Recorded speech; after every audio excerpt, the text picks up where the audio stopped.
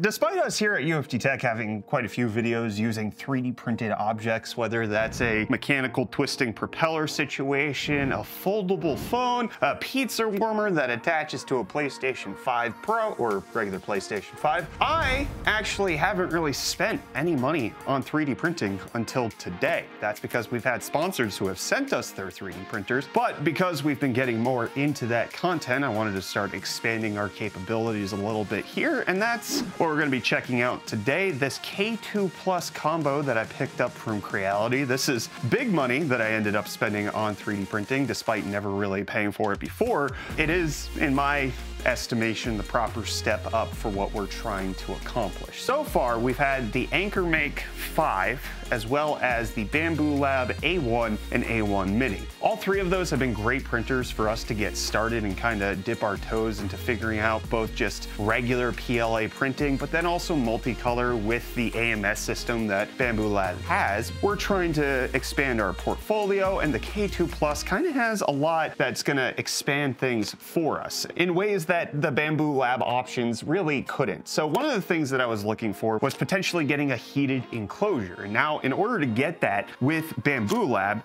you have to go beyond their X1C offering and go to their X1E. So you get out of the consumer level and you go up to that like professional level. And I wasn't quite ready for that, whereas the K2 Plus offers that. So that's one of the reasons we did that. Additionally, the extra build volume it's gonna give us over our current A1 setup was an incentive for me. And then I was highly intrigued at the 16 different filaments that we could connect using their CFS system, which we're gonna take a look at today. So this is just gonna be a... oh no, I gotta lower this table. One of the things we're trying to also expand is our live stream capabilities when it comes to 3D printing. And that's also another area where ooh, knock that down. I've been investigating getting a Raspberry Pi to set up a situation called Octoprint, which is going to allow us to control our 3D prints in a way that's going to have more live streaming capabilities using webhooks and APIs, and potentially also help us out in getting better time-lapse situations for whatever future videos we end up doing with our 3D print stuff. We have the manual in here as well as the power cable. Now it looks like the touchscreen looks like it needs to be connected. Oh man, do I have to actually build this? Because I wasn't thinking about that. We've got filament swatches. Seems like a little toolkit. Bonus accessory, nozzle. So I also haven't really put together too many 3D printers either. The AnchorMake that we have tested out before, I assembled that one. Kyler is the one who's really messed around with the A1 and the A1 Mini around here. And so taking a look at this K2 Plus is going to at least keep me abreast of what exactly is going on with our 3D printing situation, because we're trying to expand not just our video offerings, our streaming offerings, but we're also trying to build out a little dungeon downstairs where we're gonna have our entire 3D print assembly setup. So this Creality K2 Plus, quite large, just looking at it from the get-go. I mean, this box is very heavy. Trying to pick this up is not simple. I actually think I need Kyler's help. Hey, Kyler! So based on how this feels, I think we can lift.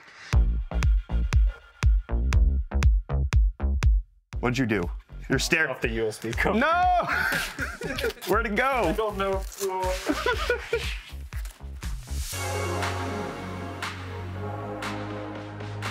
Goodness, this bracket is for transportation only. It's screwed in.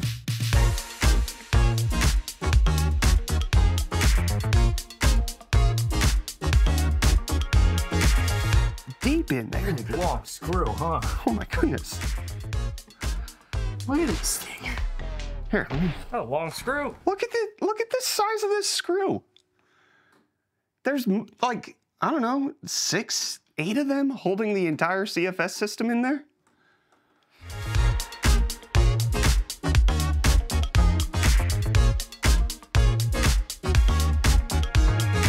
They labeled the wrench. It says unboxing wrench. Like what all those YouTubers do? That's literally what we're doing in this video right now. Boxing. Okay, I was going for unboxing, but there we go. Unboxing. You want to take a look at the CFS system?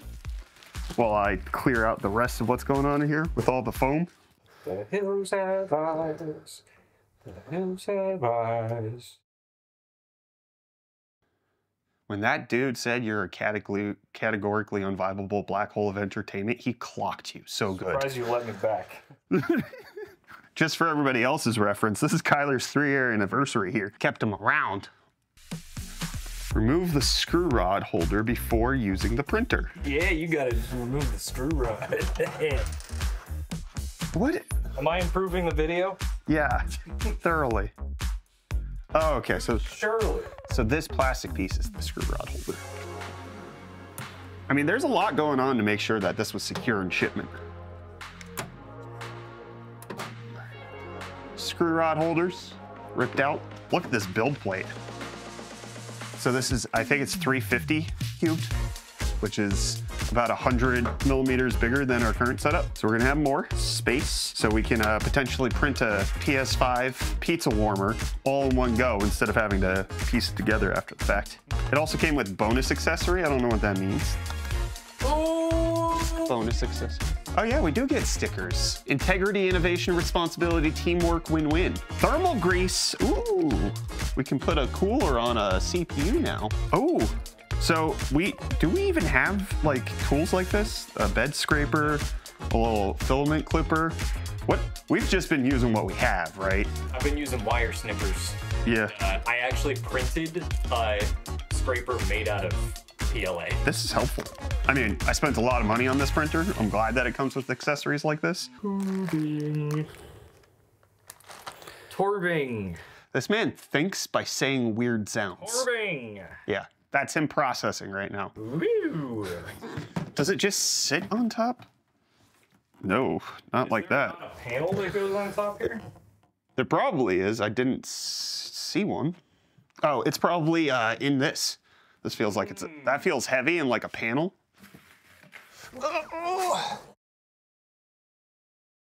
Does that look like it goes on top? Is that what this is? Yeah. This is the topinata. We found the topinata. All right. And so this has rubber feet, or at least non-slip feet. So it can sit up like this. That's sensible. What does this say? Do not hot swapping. Yep, I'm not reading that incorrectly. This cable says do not hot swapping. You got it, Creality. I won't do hot swapping.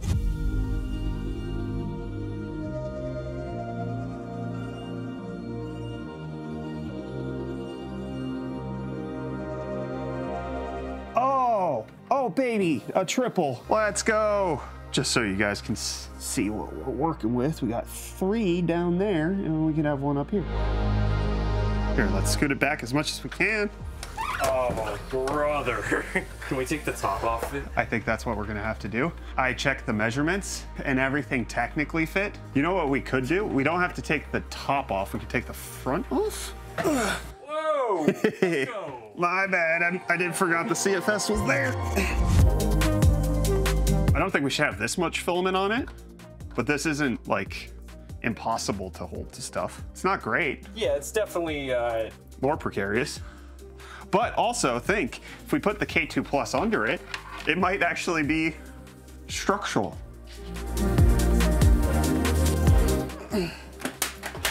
Brother.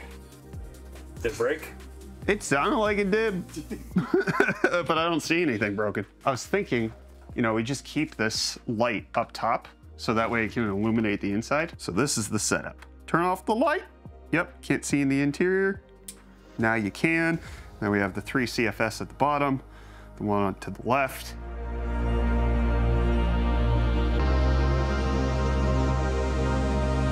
So the Creality is booting up, and that is showing the temperature and the humidity. It's gonna be inside, and it doesn't have any of them. And yeah, looks like all of them just worked. I'm gonna wire it up like that.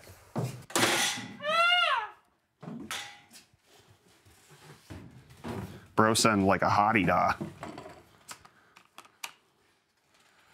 While you work on that, I'm gonna go through the initial setup on the screen. All right. Remove 4 screws, A, B, C, and D, as by the yellow arrow.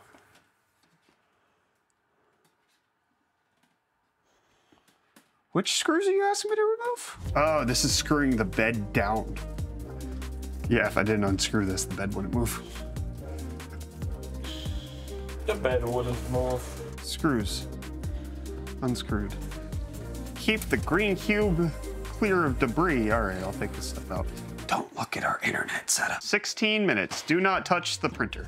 I'll just hand you everything I have. Yellow, fluorescent red, blue, fluorescent green, marine blue, pumpkin orange, light gray, another light gray, bone, ABS yellow, fluorescent orange. Oh, there's more on the floor over here. Prop 65 warning for California residents. This is cream. Silk, blue, green. Here's another cream, PLA yellow.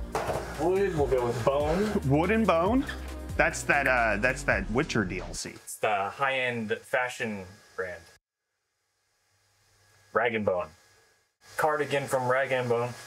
This kid reckless. Black. Do we have white? Yeah, we do. We got this fluorescent green over here.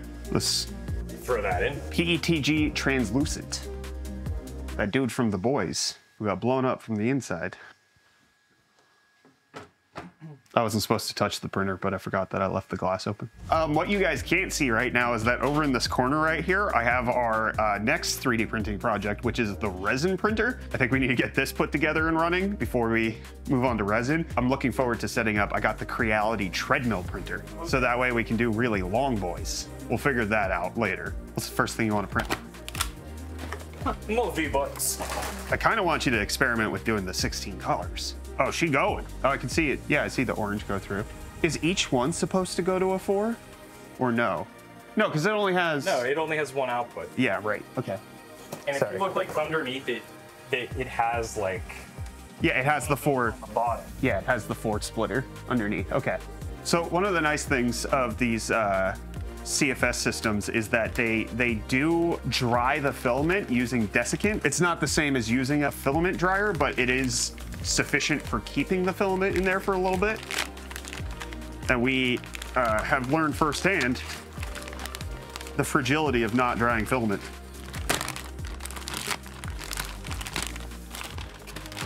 Where's black go in the rainbow? I was gonna put the black stuff here. All of this should be like neutral colors that go. Cream? Yeah, I'm just cream like an off-white. With us having this K2 Plus, do you anticipate us really actually using the Bamboo Lab ones? I have no idea. I think we want to print more than one thing at a time. Yeah, I guess that would be the... These ones are nice because there's an app that hooks up to them. I haven't used the software yet, so I don't... So we're gonna get Octoprint set up. So that's gonna be, like, it's gonna be a control hub.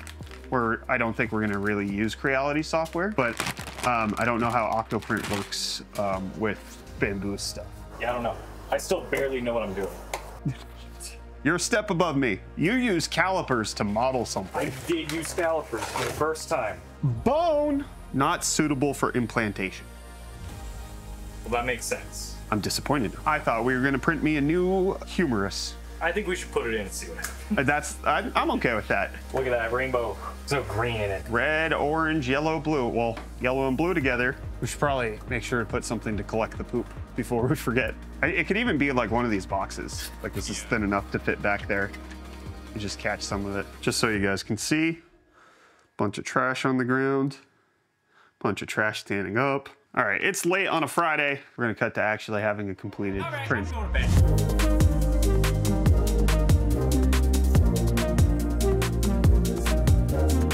All right, we've got our print dungeon all set up. What are those printing, Kyler? The feet for that PC build? Uh-huh. And then this is building a clip for the lavalier mics because this broke prior to me trying to film this. And we've gotten the K2 Plus to work multicolor. This took us days to figure out, mostly because we're working on other projects in the meantime, but we were having constant issues of getting the filaments to feed into the multi-connector in the back. Part of it was some of the tubes were too long. Part of it was we were having the angles go the wrong way, so the filament was getting kinked. It was a whole mess. And especially when you do something like this, where at the same layer there's multiple colors, you end up with, where's all of our poop, Kyler? we've got a little poop chute, because that's also one of the difficulties that we have with K2 Plus, is that the exit for the filament poop is at the back. So we 3D printed a slide that comes down and then empties into this bucket, little poop chute for the K2 Plus. We did this as a little test print. We also did a multicolored benchy that we got going, but all of the colors seem to be working, and we're also starting some active projects. The bed's still hot. The scraper. Where's the scraper? Don't cut yourself on that. I'm not gonna put my fingers anywhere near it, Kyler. Who would do that?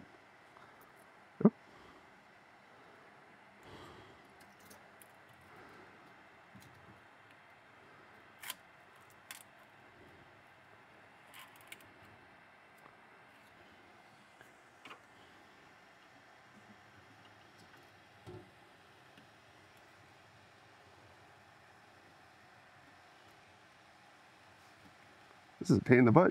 Anyways, this is for a PC build that we're doing. We're doing an open air case concept. I gotta just take this off. Forgot about that. There you go. And it just slides right off. There we go.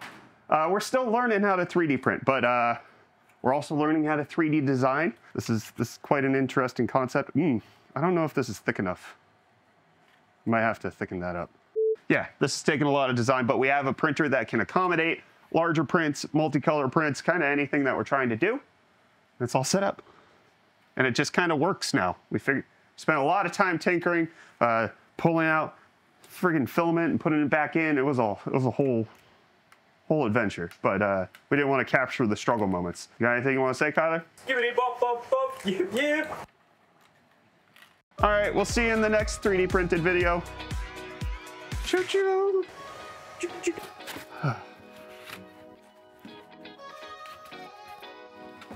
Oh man, there is so much in here.